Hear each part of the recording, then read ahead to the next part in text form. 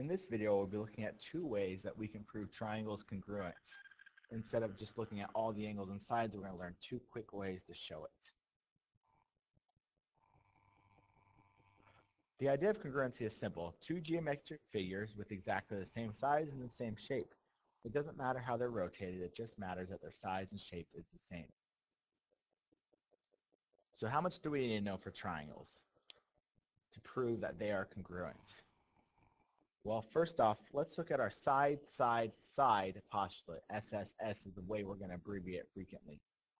We know that if AB is congruent to DE, so you see the one little tick mark, and BC is congruent to EF, 2 tick marks, and AC is congruent to DF, 3 tick marks, then we can tell that all of triangle ABC is congruent to all of triangle DEF.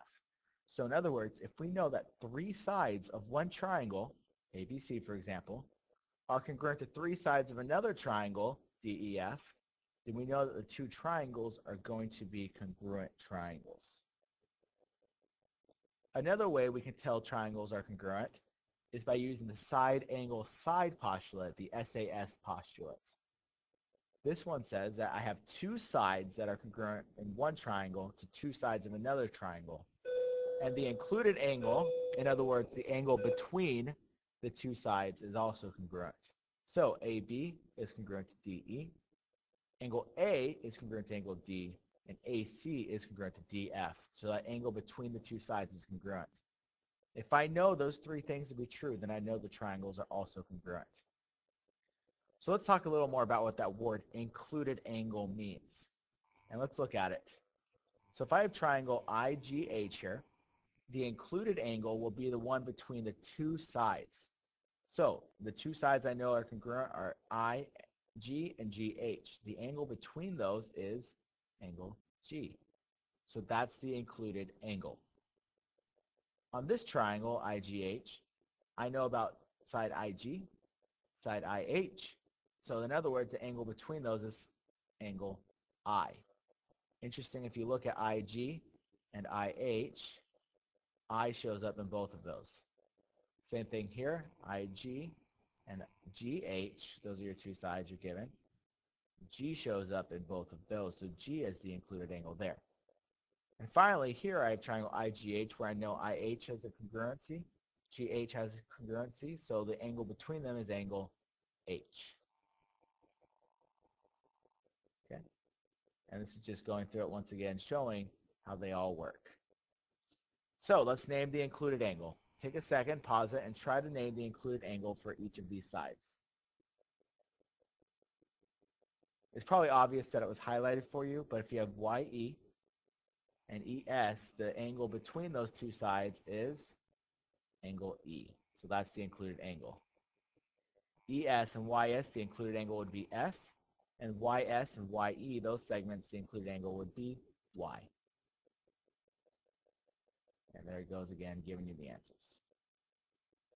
Warning, there is no such thing as an SSA postulate. If that angle is not included between the 2 sides, and you say that it's SAS, you are wrong. SSA does not work. Those triangles would not be congruent necessarily, because SSA is not a postulate that we use. Nor is AAA. We cannot prove triangles are congruent by comparing 3 angles of one triangle to 3 angles of another triangle. So let's name the postulates here. What would I use to prove this top one on the left? Well, you have a side, an angle, and a side of one triangle congruent to a side, an angle, and a side of another triangle. So you have SAS congruence there. On this one down here, you have a side, and an angle. You have to ask yourself, is the angle between the 2 sides? The answer is no, so that would be SSA, and SSA does not work. And finally, look at the last one. What do you think the last one will be? Well, I'm comparing 3 sides, so it has to be side, side, side. And there it goes, SAS, SSA, and, which does not work, SSS. All right, pause the video and try these 3 out.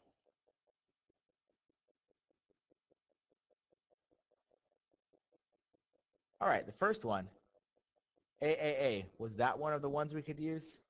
No, AAA was not a postulate we could use. The next one was SAS, side, angle, side, because the angle is between the sides. And finally, the third one was SSA, because you have side, side, angle. And was that one we could use? Well, no, it was not. All right, some additional pieces of information that are going to be very important as you try to prove is if you look at these two triangles, they share a side. So that side is going to be congruent to itself because it's the same side. It's something we would call the reflexive property.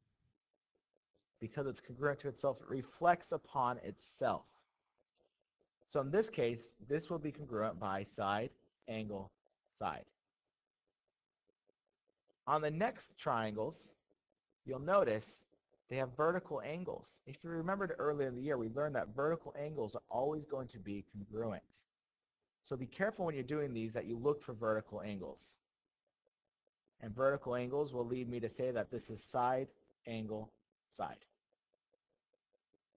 So look at the next two and determine what you think they'll be. All right, hopefully you paused the video and you saw those. On the third one, I can add my vertical angles in, and I will see that I have SAS once again.